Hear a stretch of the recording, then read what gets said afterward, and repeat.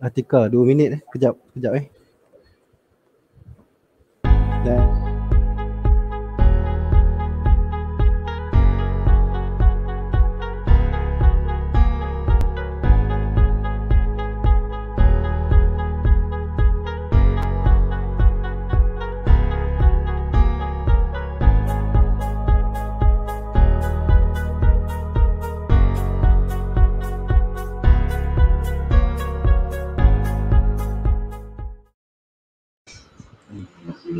Okay, Assalamualaikum and a very good morning. First of all, I would like to thank our participants for joining our webinar this morning on the title of Renewable Energy Landscape within Regulated Environment in Peninsular Malaysia. This webinar is broadcasted live on IEEE PES Malaysia, YouTube and Facebook platform. This webinar is organized by IEEE Power and Energy Society Malaysia and co-organized by IEEE UITM Student Branch. Our speaker is Mr. Zamali bin Zamin, and he will be giving the talk on renewable energy landscape within regulated environment in Peninsular Malaysia. Before we start the talk, I would like to inform you that if you have any questions regarding the discussed topic, you can type your questions in the YouTube chat box. For the viewers from Facebook, you also need to type your questions in the YouTube chat box. I will post the questions to the speaker afterwards. First of all, I would like to invite Dr. Ahmad Farid Abidin, committee member of the IEEE Power and Energy Society Malaysia, to introduce IEEE to all of you. Dr. Ahmad Abidin.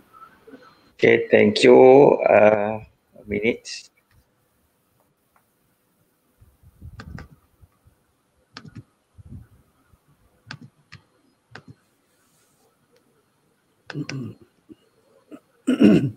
Windows. Okay, can you share? Can you have a look the presentation? Yes. Okay, thank you, Mrs. Atika, and also our guest speaker, Mr. Zamali. Okay, please allow me a few minutes to share with all the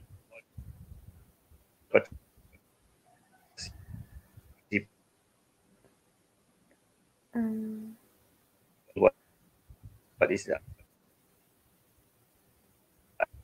IEEE PES and where we are. Minutes. I cannot. I have to open back the slideshow. Sorry. Okay. Problem sikit. Okay.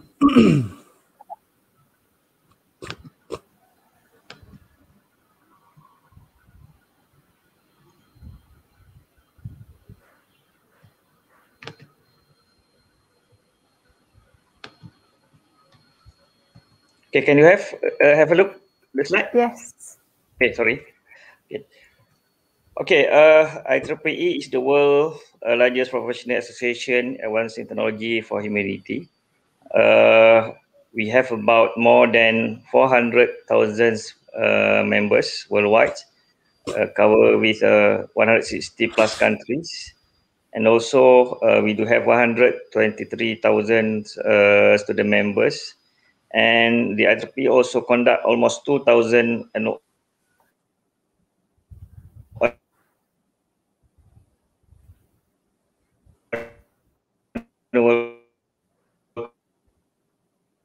conference,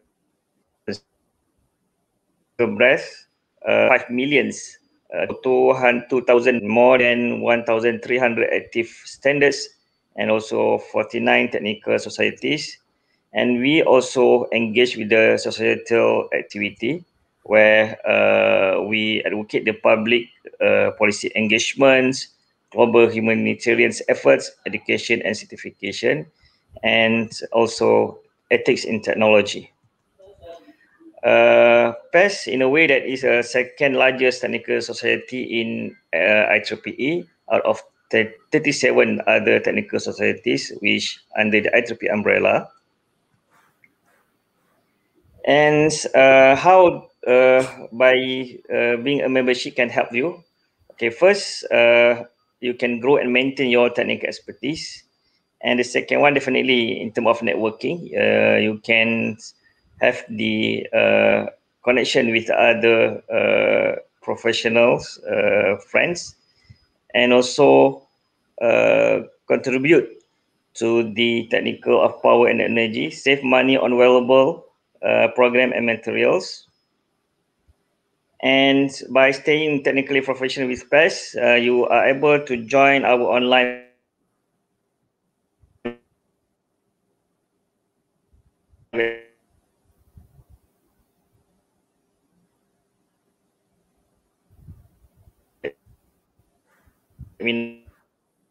and to shop and practice courses for resources for in order to improve our technical aspects, and many resources are eligible for the CEU and CEU's PDH.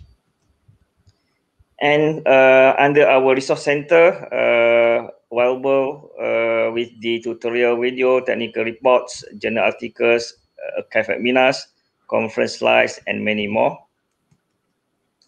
And looking to the coverage of the engagement under PES, okay, we can have a look that there is a 10 region, where Malaysia is under region number 10, where we have 45 chapters with the more than 9,000 members. And this is the list or the lineup of our leadership. So looking to the history of our leadership, we are already 27 years in Malaysia.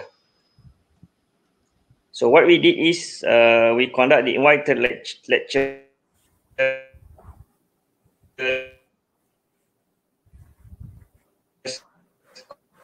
conference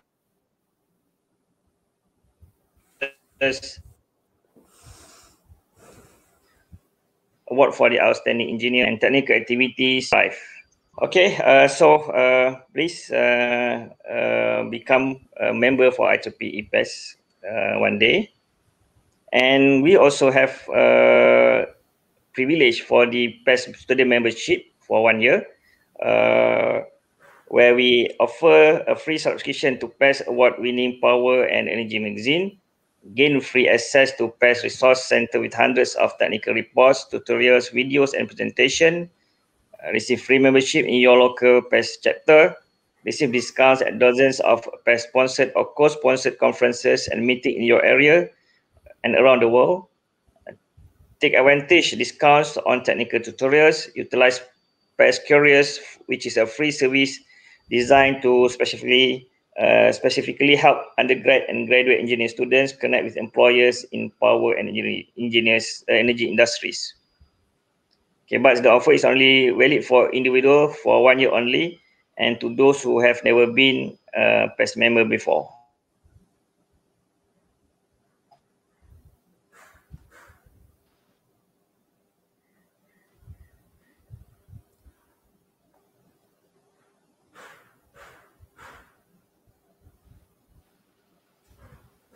Cannot move.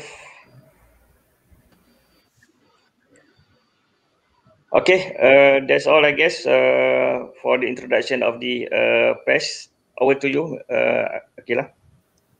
Thank you, Dr. Okay, over to you, Farid. Atika. Thank you, Dr. Farid, for the introduction to IEEE. Now it is the time for the main agenda. Let me introduce our speaker for this webinar. Mr. Zamali bin Zamin is an industry professional with more than 13 years experiences in the field of electricity supply. His experience mainly on electricity distribution and generation system, including 9 years experience in energy regulatory field with Energy Commission Malaysia. Currently, he holds a position as Deputy Director in Electricity Licensing Unit in Energy Commission. The main function of this unit is processing and monitoring electricity license under purview of Electricity Supply Act 1990, Act 447.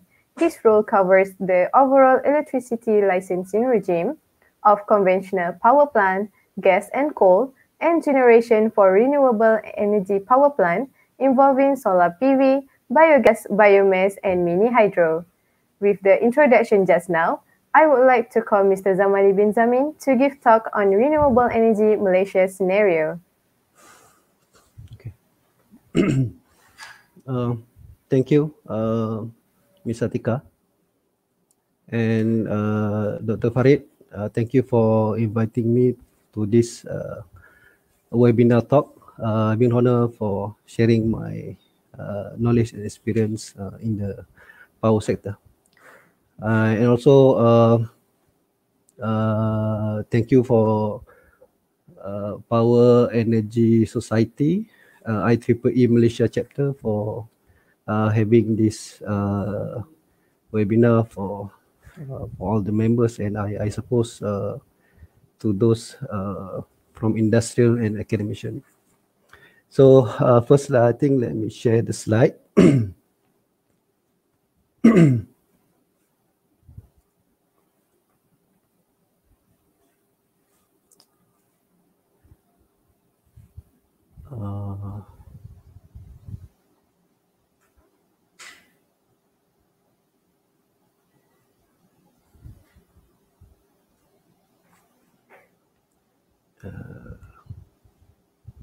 Is it okay? Can you see the slide? No. Okay. Yes.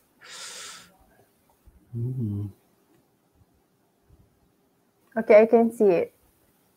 All right. All right, I can see it. All right. Okay. So my topic for today session, I will talk about renewable energy landscape within the regulated environment in the case of Peninsular Malaysia. I think Mr. Tika have shared my experience and the good. Thank you for the introduction. So my content of sharing today, this is the outline for my presentation today. I will talk about a brief introduction. Who is the Energy Commission, and the second outline would be how do we managing the energy trilemma with government energy policy and initiative. And the third outline, I'll try to discuss RE policy at a glance in the case of Peninsular Malaysia, and the key takeaway. And then after that, the Q&A session. Okay, let's go to the Energy Commission roles and function. Energy Commission, or in Malay we call it Suruhanjaya Tenaga, established under the Energy Commission Act 2001, and is a regulatory agency for electricity supply and pipe gas supply industries in Peninsular Malaysia and Sabah. So we are fully operational on the 1st January 2002. Before the formation of Energy Commission, it is under the Department of Electricity and Gas Supply under Ministry of Energy. Basically, we are regulating the power industry, electricity supply and the pipe gas industry in the term of, these are the four main pillars. We are regulate the economic, to promote economic in generation, transmission, distribution, supply electricity, and the regulation of use of gas. And the technical regulation as well, a safety regulation, and of course, we are here to protect a consumer in the area of dispute. So this is much more challenging because we are handling with all the consumers in the power sector and as well as a gas electricity market. Okay, so these are the four pillars of Energy Commission. So our main roles of Energy Commission, we advise Minister of Energy in all matters concerning energy supply activities. Of course, the implementation and enforce of the Energy Supply Act for the electricity market under Electricity Supply Act 1990, and for the Gas Supply Acts to govern the gas market for the pipeline. Out of this the whole roles and function, I think I just highlight one of our roles and function to promote renewable energy and the conservation of non-renewable energy. So this will be the main coverage for my presentation today, other than any roles. Yeah. So if you look at that one function, promote competition and prevent misuse of monopoly power in electricity and the pipe gas supply industries. So I think that will be the big topic, and we will not discuss that more details in this presentation. Yeah. I think for those who are not really understand the world of a regulatory, so it is a symbiosis, I can say, the combination of three professional disciplines. We need to have a good discipline in engineering, legal, of course, and as well as economic. So within Malaysia, we have the Electricity Supply Act, 1990 Act 447, for regulate and govern the power sector, especially in the electricity supply market. So having the engineering background, I think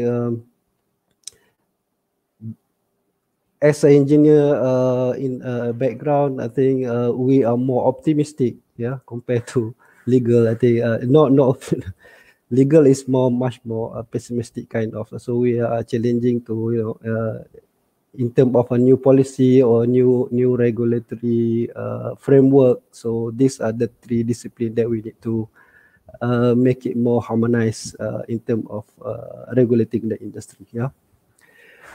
Okay, so we go to the next topic. How do managing energy trilemma with the government energy policy and initiative? So we take a look. Most of the global countries, this is the basic perspective in the way to regulate any market in terms of which relate to the energy. Yeah. So from definition by from the World Energy Councils, energy security means the management of primary energy supply from domestic and external sources, reliability of energy infrastructure, and the ability to meet the current and future demand. So this will become our main responsibility to ensure that the energy security to the whole nation, to the Malaysia. Of course, in the case of Energy Commission, we are regulating Peninsular Malaysia and Sabah. In Sarawak, they have their own autonomy in terms of governing their energy supply. Next, in this energy trilemma, of course, this is the main. If you engage with the consumer, these are the most important thing for all the consumer. I think typically all over the world, globally, the energy quality, energy equity perspective, the accessibility and affordability of energy supply across the population. So when we talk about the regulatory regulated environment, these are the main concern of the consumer as well as the regulators. Yeah. So the energy quality equity is important because talking about cost, about the tariff now. Yeah. So these are the most important lah to all the consumer and as well. So the third perspective in this energy dilemma is environmental sustainability. So how do the policy design or the regulatory framework in reduction of in the energy and the CO2 intensity, as well as transition. Now the industries, I think in the government now, we are looking to the transition from the conventional energy generation to the renewable and the more low carbon energy sources. So this is what we are discussing in the today session. So from the energy trilemma, of course, there are no perfect world or the ideal world where we can have this three trilemma in the a balance, you know. So it must be whatever the policy is, we have to take consideration of the cost, affordability. If you have the to encourage industry to go for environmental, we have to consider what is the impact to the consumer in terms of energy equity. So if you have so much renewable plant, so what will be happen to the energy security in terms of reliability, in terms of demand, yeah. So being the regulators and the government, we are always thinking the plan ahead, probably 20 years ahead, what will be the energy, how to secure the energy for the public, yeah, and the economy as well. So these are the energy dilemma from the World Energy Council. So let's take a look at what is how do we, especially the Energy Commission, plan or strategize from the perspective of energy security. Of course, we look from the market itself. Yeah. And the TMB as the biggest licensee or the biggest state-owned government-linked company in Peninsular Malaysia. Yeah. Previously, the model or the operational is a vertical integrated, where they only have the generation, transmission, and distribution. I think in the early 1990, the government is open at the generation segment or the generation side to the IPPs, the independent power producer. So when the government decided to make a reform in the industry supply, so that's where the creating of a grid system operator and the single buyer. So this is where we are now. Yeah. So still the transmission and distribution is within TMB, Tenaga Nasional Berhad, as the biggest or the only state-owned utilities company. And of course, within TMB, they are now focusing, or they are in the process of restructuring to having a differentiate business model in terms of distribution license and as well as the retail market. Yeah. So potential forward, we are looking into the government now in the study of looking for more deregulated kind of model, business model. So, but the potential forward, we haven't there yet for Malaysia, especially in Peninsular Malaysia, because this one we're talking about deregulated the market, where more participants coming to the market. And of course, it's just like what we've seen in Australia, in the Europe, and of course in the UK. So when we do this, of course, we will always go back to the energy trilemma, whether is this the best model, yeah, for Malaysia. And in this case, I would like to share what we learned from the Japan. Yeah, the Japanese market, I think after the Fukushima incident, they have do the transformation for their market, and now they are within 5 years or 7 years, now they are moved toward this deregulated market in Japan. So, but in Malaysia, we are still at the vertical integrated, but of course, within this vertical integrated, the Tenaga Nasional Berhad, they strategize their business model in the form of the way forward in terms of competition and more deregulated market. Okay. So these are the initiative in the government when they do the studies in terms of Malaysia electricity supply industry. Have given to the My Power. My Power is one of the special purpose agency to do the studies for this moving forward market. So this is would be like the conceptual of what will be the framework of the market in the future in terms of giving the best service or the best to the consumers. So if you look at here from the supply side, we have a fuel generation. So generation now is open kind of situation where we have all the IPPs and they have to bid. At the wholesale market, we have the grid system operator and the independent single buyer. So these are the planning and the grid system operator to bid the best generation to come up to go into the grid. And at the retail market, we don't have yet. So we only have one retail company, which is TMB is the retail company at the moment. So moving forward, probably in the new reform Malaysia electricity industry, probably we have looked at this retail market. So just share a little bit how Singapore do this retail. They took about 9 years to make sure that their retail market is really matured enough for the consumer. So the process is quite rigorous and quite long. Not really that easy because we want to give a best price or the best cost to the consumer. Okay.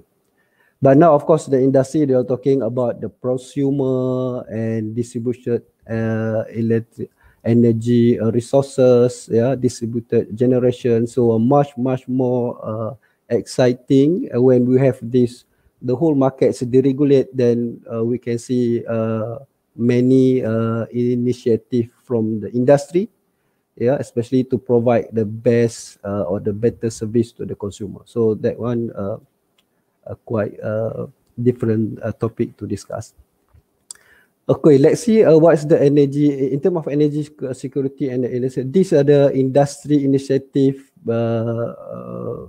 embarked by the government.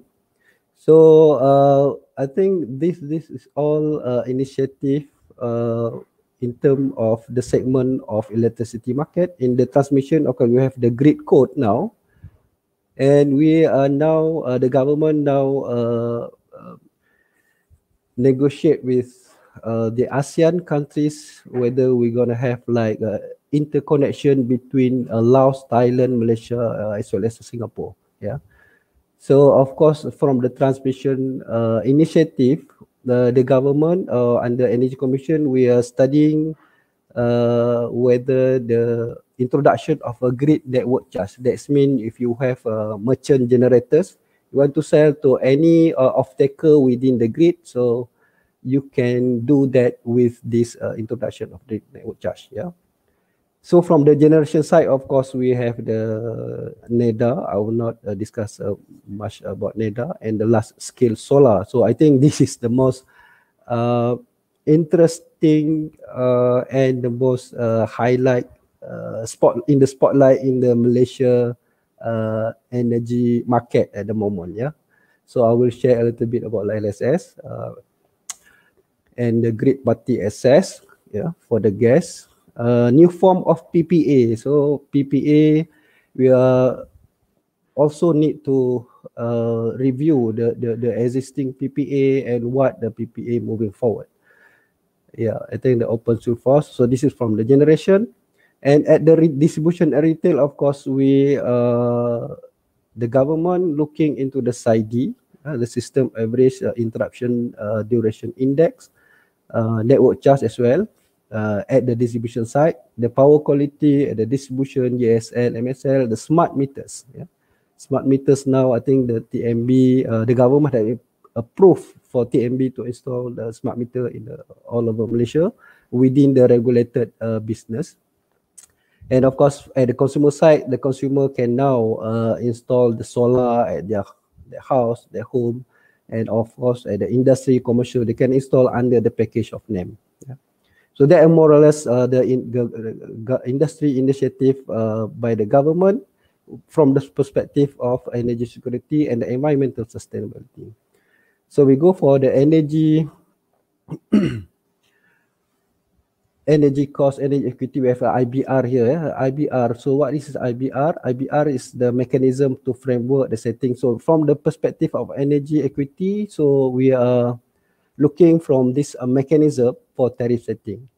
So we have done the first regulatory period from 2015 to 2017. So now, so the purpose of this IBR, we want to ensure that the efficiency of TMB is specific to do more towards we control the revenue of TMB, okay, as well how much the expense of TMB within this incentive-based regulation mechanism. This is how we determine the tariff for the TMB. Yeah.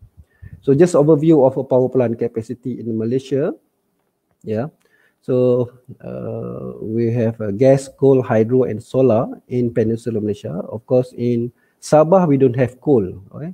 So most of the generating fuel come from gas and diesel, but we have, having said that, we have some RE, biogas and biomass. So other than that, we also have this National Energy Efficiency Action Plan, looking from the energy efficiency. So these are the key initiative of energy efficiency. All the appliance, they need to have a 5-star appliance, a minimum energy performance standard. We have the energy audit, energy management, a cogen, and energy efficiency. So these are more or less how we develop the policy within the energy trilemma. So this is the main topic now, the RPE policy at a glance in the case of Peninsula. So I start with the Malaysia National Energy Policy. I think way back to 1974 when the first petroleum development, and then the government have set the National Petroleum Policy, National Energy Policy in 1979, the National Depletion Policy, and the 4 Fuel Diversification Strategy in 1981. So in this for fuel diversification, the government at this time construction of a gas plant and the coal plant is within this period of time in terms of energy policy.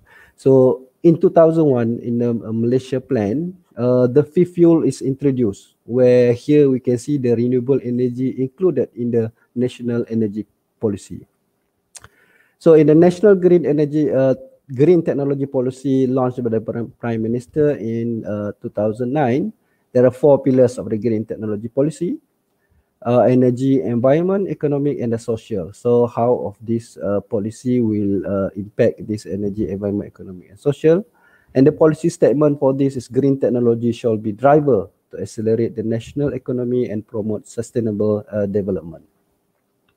So the Malaysia National RE policy, the statement is enhancing the utilization of indigenous renewable energy resources to contribute towards national electricity supply security and sustainable social economic development. Of course, the objective to increase the RE contribution in the national power generation mix to facilitate the growth of the RE industry, to ensure reasonable RE generation costs, conserve an environment for future generation, enhance the awareness and the rules. So we will see this statement been in the 2009, yeah, when the Malaysia National Energy launched by the Prime Minister.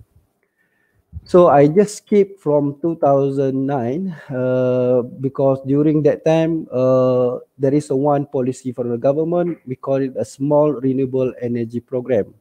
That program is within Energy Commission at the time. So we are exploring all the energy or the indigenous RE renewable energy sources within that SREP program. So in 2010, yeah, so I try to discuss this slide between what is happening between 2010 and 2016. So in line with the National Renewable Energy Policy and the Action Plan, which within the RE roadmap at that time, Malaysia had enforced the Renewable Energy Act 2011, Act 275. So this is like the catalyst to promote, to achieve the objective of renewable energy mix within the generation mix in Malaysia at that time. So, and at the same at within the same year, the Sustainable Energy Development Authority is formed under Act 276. Yeah. So this is where SEDA have become one of the agency that a statutory body mandated under the SEDA Act to oversee the implementation and the management of RE, including the FIT mechanism. So one of the major component is to determine the lifetime of FIT is the Renewable Energy Fund. So the government have decided to put a levy, I can say, that is not a good terminology to the consumer, but to spearhead this renewable energy in Malaysia. So government have decided to include a 1% levy to the tariff, whoever use more than 300 kilowatt hour at that time. Yeah, so 1%. But now government has revised and become 1.6%. So all the consumer now, we are contributed to this renewable energy fund through our electricity bill. 1.6% will go to this and will be managed by SEDA to promote and spearhead the renewable energy to achieve the target. Yeah. So this is the function of SEDA, of course. Same advice in the minister, right? Promote the implementation of national energy policy objective of renewable energy. They also need to promote and stimulate. So this is where how is the comparison between Energy Commission and SEDA, because some when I meet with the industry, they are a bit confusing the function and the roles of Energy Commission and SEDA. So I think after this, I hope all the participants understand now what is the role of Energy Commission and what's the role of SEDA. Yeah. So these are all the function of SEDA Malaysia. And this is where the feed-in tariff is imposed or introduced to the industry. Whoever want to install the renewable energy plant, generation plant, so they can subscribe or participate in this feed-in tariff system. Yeah. So the system obliges the distribution licensees, which is TMB, all right, to buy from feed-in approval holder of FIA certificate the electricity produced from the renewable resources, the renewable energy, and set the feed tariff. So the government with SEDA setting the feed FIT rate, and the distribution license will pay for renewable energy supplied to the electricity grid for a specific duration. So these are the mechanism or the instrument of a feed-in tariff by having all the RE plant connected to the grid, and TMB will buy the approval tariff by the government, the minister, of course. Yeah. So what are the national RE resources? At that point of time, they have they studied the potential in Malaysia. Unfortunately, if you look from these 5 resources, wind is not. I mean, during the study at this time, they are not see the potential of wind in Malaysia. Yeah. So the first at this point, they say that solar, the potential is 6.5 megawatt. Yeah. So we see that after 10 years, what will happen. And the biomass still, the potential is 1.3 megawatt, and biogas 410 megawatt, and of course the mini hydro, they see the potential of our resources is 490 megawatt. And the solid waste 360, and this is a bit challenging because we are dealing with the other authority, the ministry of the pihak berkuasa tempatan so for this solid waste issue. So you just see what is the feed-in tariff for solar. I'm just sharing for solar and biogas at that time during between 2011 and 2016. The rate is RM1.23, the maximum they can get, including the other bonuses for 21 years. So this is quite kind of lucrative, business if you see it from today. Yeah. So I will share what is the rate of LSS afterwards. Yeah, at the moment. So this is the rate of FIT at that time for solar. Biogas still there, and I think they have revised the rate. You can check the inside the website what is the latest rate now. Yeah. So of course, from the government point of view, we want to ensure that the renewable energy cost will go to the grid parity. So what is the grid parity? So whatever the cost of the electricity fossil fuel will be the same when we generate from renewable energy. So this is what the government vision at that time. So in 2020, we go for the grid parity for any of these renewable energy generation plant. So these are the so-called objective lah. So at that time, the government has set the rate at this is the target by 2020. We'll have like 2 gigawatt of RE mix in the grid. Yeah. So that will be from the 2010 and the scenario between 2010 and 2016. And in 2016, when the government looked into the market trend and the global trend, especially in solar, yeah, so we can see a drastic declining in terms of cost, and the solar price plunge, yeah, in 2016. And I'm just sharing this report from IRENA, and from the IRENA, they say that the LCOE of solar dropped by 40% by 2020, and this follow a drop in LCOE of utility scale of PV between 2010 and 2020. So very much drastic decline in terms of LCOE for solar. Yeah, so you can read this report from IRENA.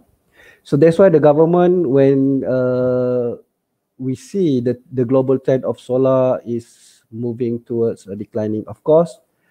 So in 2016, the government have embarked these 2 policy, a large-scale solar policy.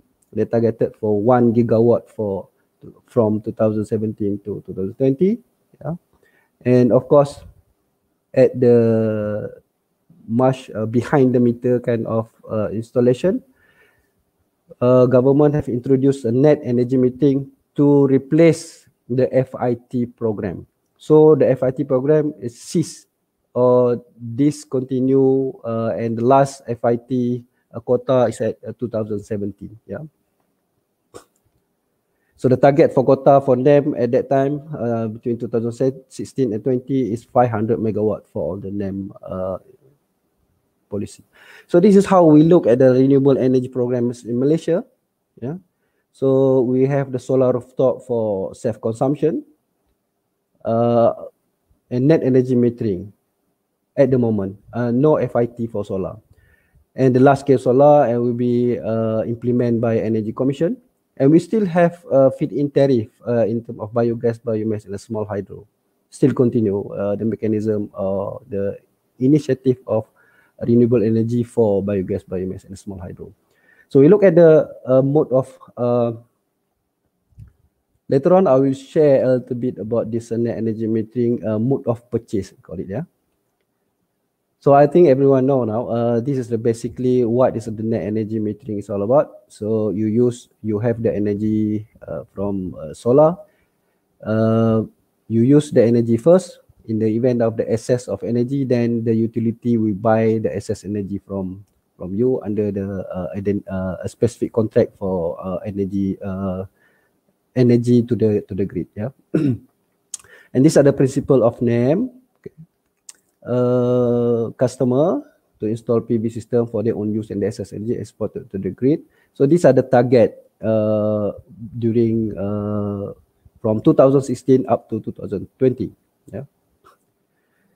So at that time, the cost of the tariff buy from TMB we set at the displaced cost. So you can see now how much is the different from FIT rate. Yeah. So you see the FIT rates, you can get up to RM1. But now for the displaced cost, 31 to 20 cents for low voltage, of course, at the displaced cost. So this is how much tariff or TMB will buy in terms of tariff buy from TMB under NEM 1.0. So when the ministry look at this very low taking rate or participant from the industry, the government have decided to improvise the scheme and they call it 1-to-1. So 1-to-1 means how many you've been billed by TMB. So that is how much you pay to TMB to pay and buy from you, yeah, from the participant or NEM net energy metering participant, yeah. So this make the industry become more appetite, and then the participate more actively after change the scheme of net energy metering, and we achieving the target of 500 megawatt by year 2020. They just finished the quota for NEM 2.0. But of course, when we talk about 1-to-1, there is a repercussion or the impact to the tariff actually. So there is an element of cross subsidy for this 1-to-1. If you look at you go back to the energy trilemma diagram, you see when you have this policy for renewable energy or the green energy, if you look from the energy trilemma perspective, there is some element of cross subsidy. Yeah. So this 1-to-1, there's an element of cross subsidy from the tariff. That's why we socialize the tariff. So whoever have the money that install the solar, they can gain more from the tariff. So that's why. So I think this is taking rate. I mean, when the government revise, this is how the industry react to that. So many takers now at that point in 2019. And of course, this is the target set by the government at that time, 20%. Yeah. So these are the initiative. Other than that, the government also have another incentive. Yeah. So under Malaysia Investment Development Authority, the industry can get green investment tax allowance, yeah, and the green income tax exemption. So these are the most a good package for the industry when they participate in the NEM policy. Yeah. On top of that, they can also get financing scheme offered where the government subsidize the interest from the bank for any participant in this green technology, or to be specific in the net energy metering. So this make the industry much more actively participate in the NEM or net energy metering policy. Yeah. So let me see. So one. Okay, this is when you participate in NEM, there are two mode of purchase where you will have the industry can outright purchase the solar energy, solar asset and become the asset. But there is another way for purchase the solar under leasing PPA, we call it. Yeah.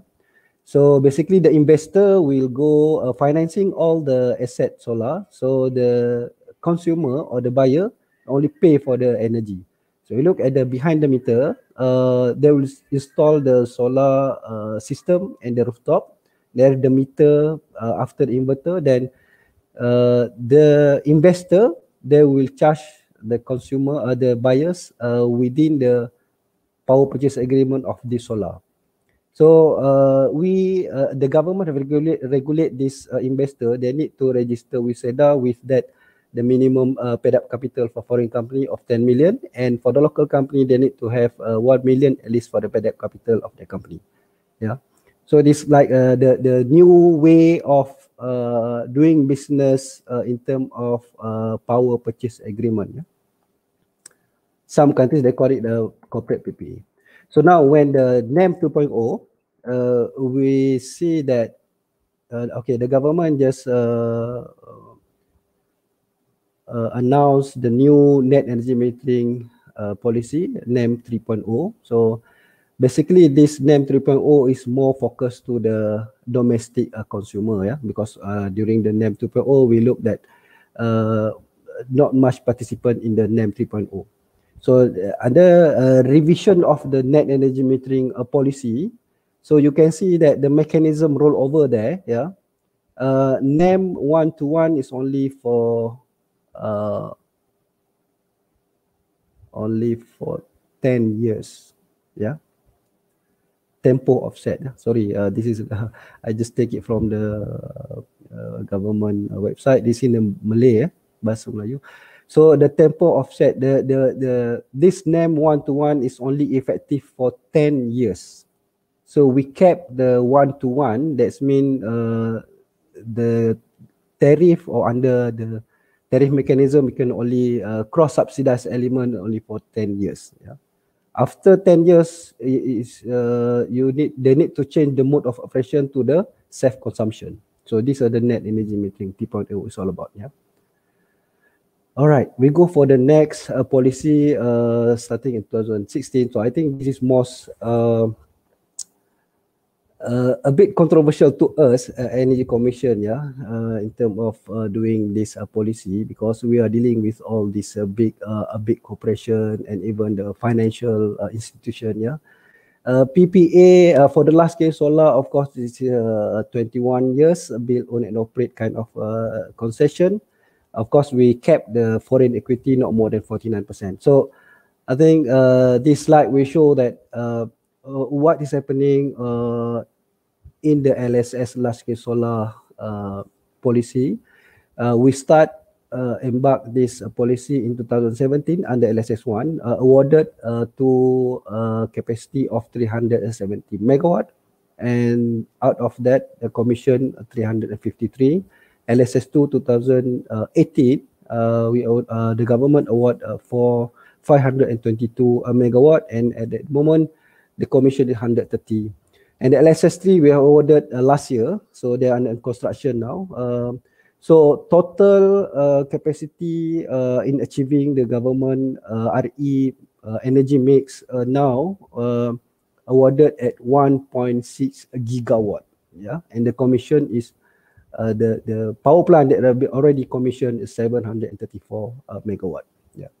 So because if you look from the large scale solar, they're connected at the two system, and the power plant, the solar plant connected to the transmission network at the capacity of 578. And at the distribution network means they connected at 33 kV or 11 kV at 155 megawatt capacity. Right, so these are the LSS by region. If you look at this, Kedah is the highest capacity operate of LSS. I think second go to Perak now. Yeah, Perak is the second highest state, and the Pahang is the third highest state having this RE plant. So these are some of the features of the project. Yeah. And this is still fresh from the oven. Yeah? You can go to our website. The government have announced the large-scale solar 4 result. Yeah, just come out yesterday. So we have two packages. One package is from 10 megawatt to 30 megawatt with the total capacity of 333 megawatt for 20 bidders. And the price range, you can see here, the price range is at 18 cent to 24 cent, yeah, compared to the previous FIT rate. So I think the inspiration of the government at that time for the large or utility scale of solar or RE at that time to meet the grid parity. I think it's materialized now. Yeah. So this is a LS4, the price range between 18. If you look at the second package, for those plant 30 megawatt and 50 megawatt, the lowest now is 17 cents to 19 cents. So total of 500 megawatt to the 10 bidders shortlisted. So this is the scenario or the landscape that I'm going to my message to share today. So from the RE generation mix, we can see from the single buyer website. This is like a forecast done by single buyer. So the generation mix now currently for solar RE, this one we're looking from the transmission connected RE plant at 2% now. We still burn more coal, 64% coal and 31% gas. Yeah, more or less. I think this at the point of 31st of January. Yeah. So probably when the more, I think when the LSS is completed, there will be additional generation mix here. We can see probably solar will be 5%. So this data is from the transmission or system operation point of view. But for the solar or any RE generated power plant connected to distribution, the system looking at maximum, so the demand, how the demand behavior. So more RE, so there will be less demand, and we have to plan much lower supply to the grid. Yeah, so that's how we look at it. So of course the question is, will the system can accommodate for this so large system? So in 2018, the Energy Commission with conjunction with a single buyer, we conduct this study. So how much we can have the RE variation, yeah, the variable RE plan that can be connected, then not harm or make sure that stability of the grid system. So from this study, we found out that 30% is the maximum at the capacity of 6.7 gigawatt. That's the most system can accommodate for all these RE variable RE plant. We are not including battery storage. Yeah. So at the moment, no. The government still study whether to include the battery storage, because when we have discussion with the industry, still the cost is the main factor that cannot produce or cannot install the battery storage at the moment at the large scale in Malaysia, because from Energy Commission and the system operation, we are looking from the front meter kind of battery storage. Yeah. So of course, I touched a little bit about the license, since I'm the unit of giving the license. So all this policy of this plan, they need to get a public generation license or the private generation, depend on the mode of operation of that power plant. So this is in line with the Electricity Supply Act, where the section 9 saying that any, if you want to work, operate or permit to be used any operation, installation plan, you need to get the license. Yeah. So we will impose the terms and condition on top of that license. Yeah. So I just sharing what is happening in Australia in terms of RE mix. Yeah. At the moment, if you from my discussion, you can see that the government, for any policy of RE, we put a capping of the maximum capacity. Yeah. For example, for NEM, we put the capping at 500 megawatt. For large scale solar at 1 or 2 gigawatt. Yeah. Probably can be up to 3 gigawatt. So this is what happened when you have so much RE in your generation mix. There is one point. This is the case of South Australia. Just last year October, where you can see all the RE plant installed at the consumer side, and even they have RE, large scale utility RE, the demand have become zero. So this can make the system unstable and stability issue with the grid. Yeah? So these are the news you can read it from the Australia Energy Market Operator. They say that the domination and successful of integration of rooftop solar in South Australia foreshadow and rebuilding of jurisdictional power system in Australia, according to this report. Yeah.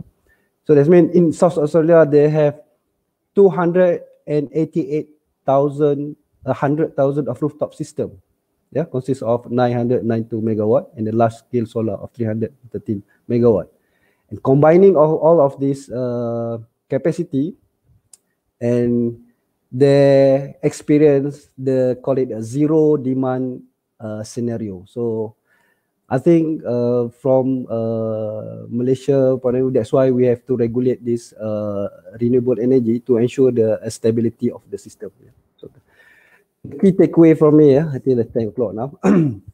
Just take away from the energy trilemma perspective, the Energy Commission, we will cover, or we will cover in terms of energy security as well as energy equity under incentive-based regulation mechanism. And SEDA, of course, the formation of SEDA to spearhead the renewable energy, then they will cover more or less the environment stability.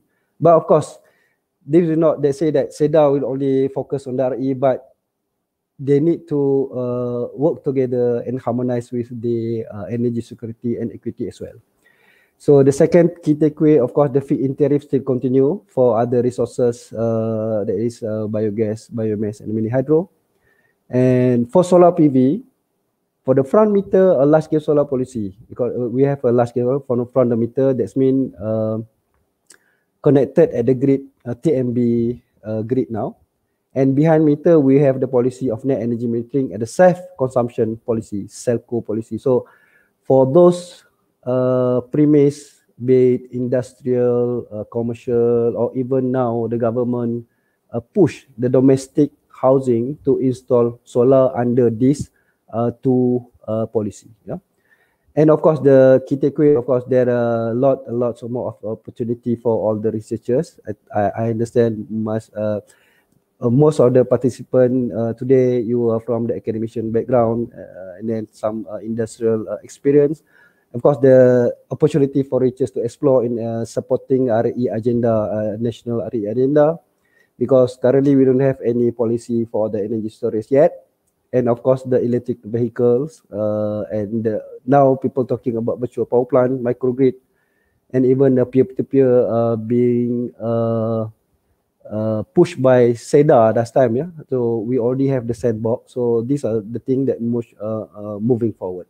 Yeah, key takeaway. So last but not least, I think my last slide. Yeah.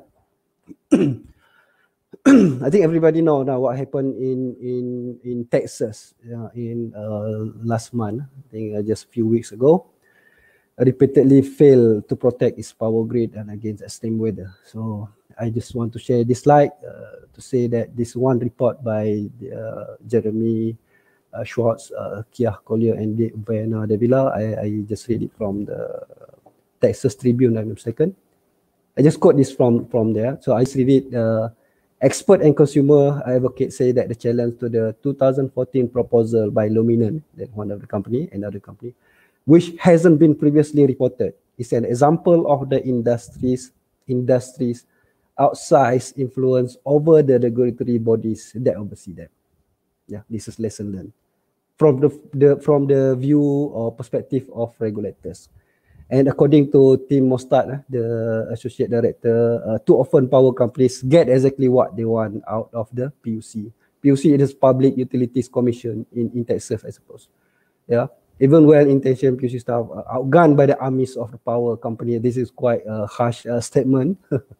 Outgunned by the armies of power company lawyers, and they are experts. The sad truth is that if power companies object to something, in this case simply providing information about the durability of certain equipment, their gas pipeline, yeah, probably the isolation system technically, yeah, probably all of us read the report, yeah, they are extremely likely to get what they want. So this is quite harsh statement there, because Texas operates in its own grid. The state is subject to federal oversight by FERC. FERC, the Federal Energy Regulatory Commission in Washington, yeah, because Texas have their own autonomy per se, which investigate power but can't mandate any reform. So the federal government can do anything because that one is isolated, and they call it a deregulated market. So the intention of deregulated market is good, because in the economic theory, the monopoly model is not good in terms of cost efficiency. You want to make it more cost efficiency, you go for the competition market. Yeah. So if from the economic theory, we have a monopoly business and oligopoly, and then of course the best cost to the consumer is the competition market, or the deregulated kind of market. So this situation in the deregulated market, and that is why the government need to really study what is the repercussion of the impact when we do the deregulated. But of course, as I said, one of the energy commission to make sure that nobody in Malaysia, especially the big corporation, to manipulate or the monopoly business. Yeah. So I think with that, I just conclude my presentation. Back to you, Miss Atika. Thank you very much. All right, thank you, Mr. Zamali, for the interesting talk. On behalf of organizing committee, I would like to thank Mr. Zamali bin Zamin for the very informative talk. I believe all of us understand the main point from the talk. Now, I will proceed with the Q&A session. I will read the question from Yap Yi Ping. Has the GTFS 2.0 expired? Any new scheme introduced? Okay, Mr. Zamali. Okay. Last meeting with MGTC, they said that the last is 2020. I think the best to answer this is Malaysia Green Tax Climate Change Center lah. You might want to check within their website whether the GTFS 2.0 continue or not. Yeah. MGTC, yeah. Please refer to MGTC. All right. Okay. Next question. Okay. Next question is from Prof. Hazim Mukhlis. Okay. The question is, for NEM 3.0 scheme, after 10 years, does the power generated from PV can only be self-consumption, cannot sell to grid? I think I know this guy. Prof. Hazli, is it? Yes. To answer that, yes, because when we improvise the scheme NEM 2.0, we change it to 1-to-1. Basically, that 1-to-1 have some element of cross subsidy. So we are not putting any time cut off, date for that the scheme. So when we study, the economic department have done the study. We think that the most tariff can support this NEM 1-to-1 is only for 10 years. Yes, after 10 years, the industry, however, install NEM, they need to change the mode of operation, probably at the inverters. They need to resetting back the inverter so that the supply cannot go to the TMB. Yes, the answer is yes. Okay, thank you, Mr. Zamani. Okay, next question is from Dr. Ali Al-Wali. Okay, firstly, thank you for this very informative lecture. I have 3 questions regarding your opinion. First one is, from your experience, how to balance between consumer protection and overregulation? Okay. I think to answer this question, the regulation is imposed to protect all parties. Yeah, be it the utilities company and consumer as well. I can share. Okay, I mean, that's regulation is for lah. Yeah. So when we develop any regulation imposed to the industry. So that regulation is made to protect the consumer as well as the utility company. I think, for example, one of the requirement of the regulation, the licensee regulation, for example, there must be, we have imposed, of course, all this while you need to have a contract, electricity supply contract. So within that contract is between consumer and the utility company. So that is one instrument of a regulation. The other instrument can we impose that, for example, a guaranteed service level. Guaranteed service level, meaning the utility company need to set their benchmarking in terms of service level to the consumer. For example, if the guaranteed service level, they say that they can start provide the meters. So that means the new housing or the new premise, they need the supply within 3 days, for example. Set that in the GSL. So that is how we regulate the utility company to the consumer. That is one instrument, government guaranteed service level or the minimum service level. So we already imposed this to Tenaga Nasional Berhad. So I think this GSL instrument under any regulation in the world, most of the utility company, they will have this guaranteed service level to ensure that their service is up to the standard. So this is one. I think hopefully this answer your question. With the global growing success of solar and wind, will the feed that? I think this we need to do more due diligence in terms of economic study, especially for feed-in tariff. So as I said, when we embark this RE policy, we have 5 resources, and the government looking from the global trend, the global market now, the solar PV have declined tremendously. So from the LCOE, even the IRENA report saying that the LCOE is declined 73% for the utility scale. Just imagine. So that's the point when the government said we need to revise the policy of FIT for solar. So I think for solar at the moment we stick with these 2 policies, the large scale solar and the net energy metering. So for other resources, for example the biogas and the biomass as well as the mini hydro, we still continue with the FIT. I hope that answered the question. What was the biggest source of success in approaching renewable? Biggest source.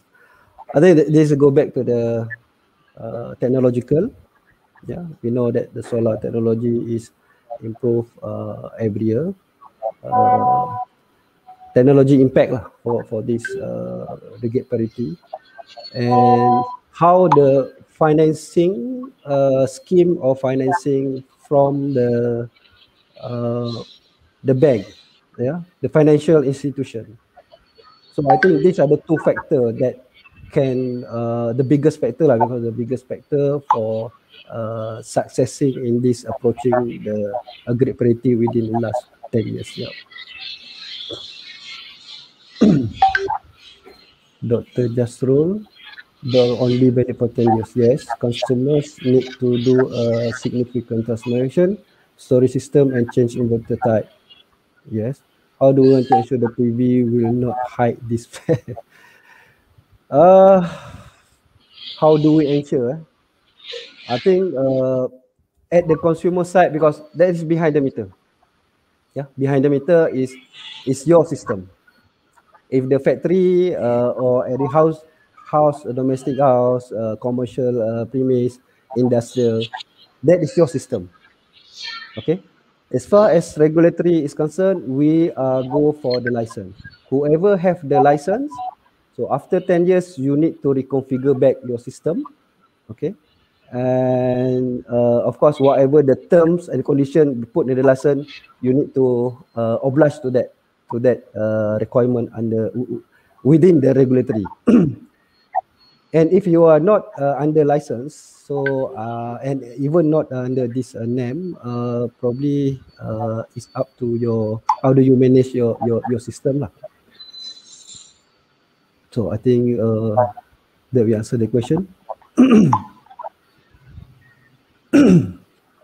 So the actual network being paid, cable network installation maintenance.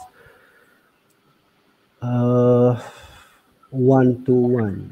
How is the actual network being paid? Okay. Remember when I share the tariff setting mechanism? So all this asset, cable network installation, cable network installation maintenance, the actual network being paid. Okay, we're talking about network. What I'm understanding, I try to understand this question. The network is looking from the TMB asset. So when the TMB asset it will based on the incentive-based regulation or mechanism, because TMB have to declare the asset value and whatnot. And this is where we come up with what is the revenue for TMB and how much the public need to be paid under this mechanism. And that's where the element of crop subsidized, when they say we have a 500 megawatt net energy meeting connected under one-to-one scheme. So according to TMB, they will lost their revenue.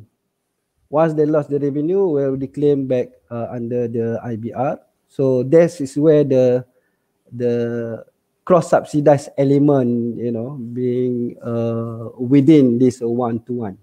So I don't know whether I'm answering your question, but how the actual network being designed is that the under IBR mechanism. The cable network installation maintenance, I think that one probably under ONM operation and maintenance cost is within the project cost lah. All right, thank you, Mr. Zamani. Okay, next from Mr. Yusriza Muhammad Yusuf. Can the SEFCO energy go through NEDA if there is a pass? I'm not touching the NEDA policy now, but I think somebody is asking about NEDA. So what is NEDA? NEDA is a new enhanced dispatch arrangement. So that's mean previously we have a long-term PPA, right? 21 years for all the power plant IPPs. So the government want to not to say move away, but mitigate and explore the new scheme for buying electricity from generators. Yeah. So that is where the idea of NEDA comes in.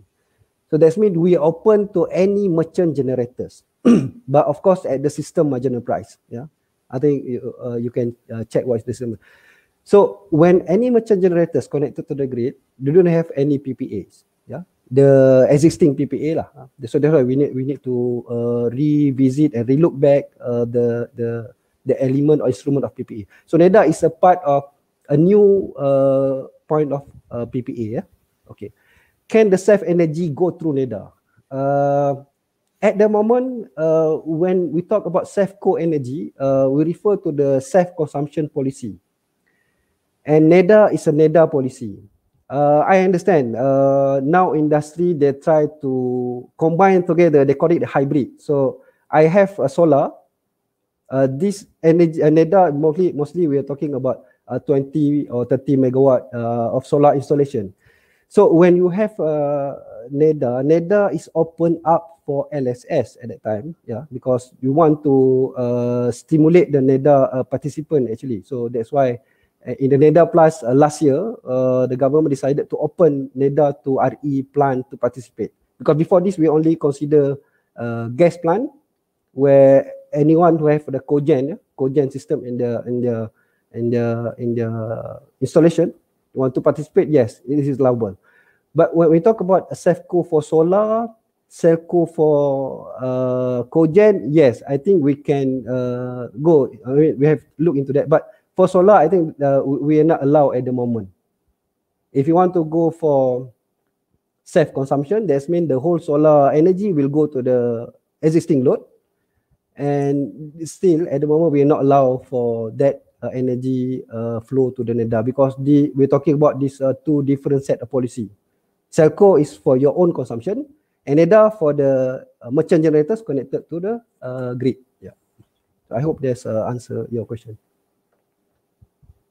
All right, next question is from Prof. Hazim Mufiz. How does Energy Commission anticipate the impact of smart grid technology to the regulatory of our industry? I think Prof. Azri, this is quite a big topic. I know. I think you are one of the committee member in the smart grid committee. I think heading by, of course, Energy Commission is the chair of that technical working group. Yeah, to answer this question lah, anticipate the impacts of smart grid. Okay, this is my point of view lah, Prof. Azli. I think you can get more details within the committee. But my point of view is we go back to the energy trilemma. We always go back to the energy trilemma. When we talk about smart grid, we're talking about the reliability of the system. Yeah, what we have now, the indication is SID, right? The SID now is, I think TMB SID is up to the world standard lah, I can say, yeah, because 50 minutes now. We have pushed this SID since 2000, say 5 years back, and more, much more initiative done by the TMB, and now the SID is 50%, 50 minutes, yeah, 50 minutes. So if there is an issue in terms of the asset of TMB, they want to upgrade for whatever reason, they have to ensure that they are not need to look into consideration the energy equity side. So we need to understand the cost benefit analysis of this smart grid kind of implementation. But anyway, now having said that, even in Malaysia now, we are moving towards smart grid. I think the low hanging fruit now is the smart meters. I think smart meter is part of the smart grid. Yeah, if you're talking about the whole smart grid, of course, talking about demand response, IoT and whatnot. So this is for us, Energy Commission. If there is a gold plated to the grid, and the public have to pay more for that asset, we need to to do much more due diligent study, and we have to be more prudent on that, on the smart grid. Yeah. Impact of the industry technology, I think within the technical group, Prof. Haji can discuss much more detail on that. Yeah, thank you. All right, next question is from Dr. Jasrul. Why TMB or EC is not allowed the self-co scheme to inject the surplus energy into the grid without any incentive? It can increase the percentage contribution of renewable energy. Is it due to system stability? Okay. Selco, like I said, I think the repetition of the previous question. We have this for RE, we have a large scale solar. Okay, I think it is when we factor in the LSS4, it's more than 2 gigawatt now, direct connected to the grid. Yeah, that is LSS. So if you want to achieve that 20% or 30% of energy target, RE target, we have large scale solar as the biggest chunk of that target under large scale solar, and we have a net energy meeting to give the opportunity for the consumer to have this solar system connected. Yeah, these two connected to the grid. When we talk about self-consumption, the policy is self-consumption. That means you have the solar, you connected, you want to use it by yourself. That is from the policy point of view. If you talk about you want to inject to the surplus, how many surplus are you talking about? I mean, let's say right now we have one industry coming. They want to install solar. The cement industry, right?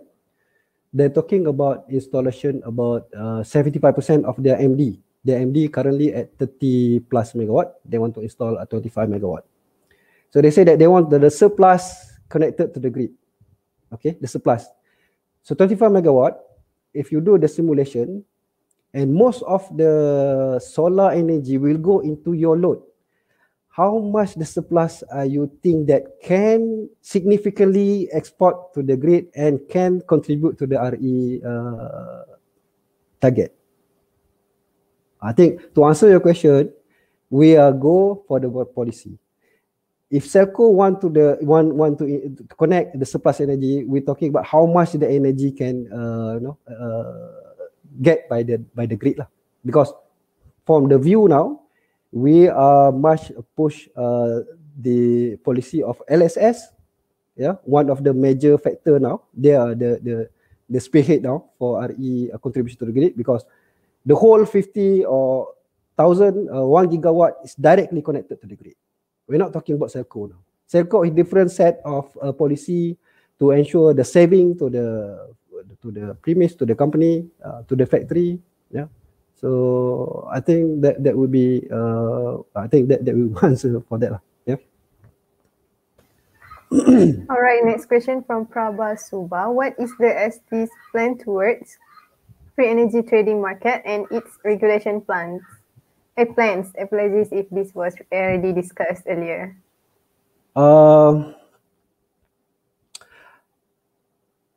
Okay.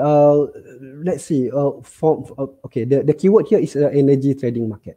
Energy trading market. What we have now, we have the wholesale market framework, like I say. Yeah. We have a single buyer. We have grid system operator. So at the moment, they are the energy trading market lah. If you refer to this question, the keyword is energy trading market.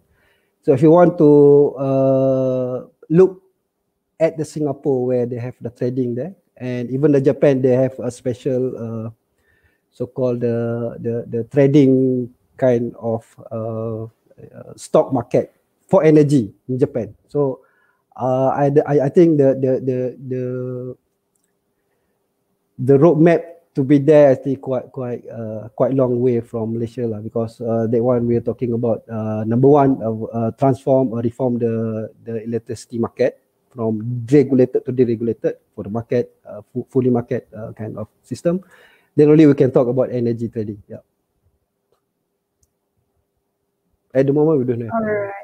All right. Next question is from Shakira Abdullah. Any upcoming policy to support the deployment of battery energy storage system (BESS) in Malaysia? Okay. To answer that, of course, I think the past 5 years, all the energy community are talking about this battery storage can become a game changer to the industry. Yeah, because we have solar. I think battery storage in European market, and I think in California they are very actively and they have a robust policy for that energy storage. But in Malaysia,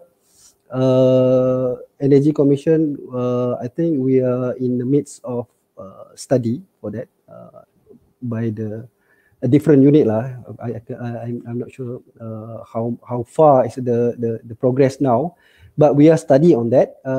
But we are looking from the front meter kind of installation. That means the storage are connected direct to the grid.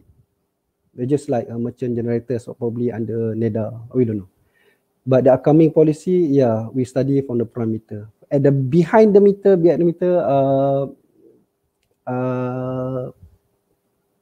we have to look at the front meter first. Then only we're talking about the behind the meter energy storage. Yep. Not regulated yet in Malaysia. Okay, all right. I think that is the last questions. Okay. There are a lot of questions from the audience, which means this topic is really interesting. I would like to thank Mr. Zamani bin Zamin for answering the questions from the participants. I hope all of you could support all of our upcoming event. Stay safe and Assalamualaikum warahmatullahi wabarakatuh. Thank you very much, and Waalaikumsalam. Thank you, Mr. Zamali. Thank you, Mr. Zamali. Thank you all.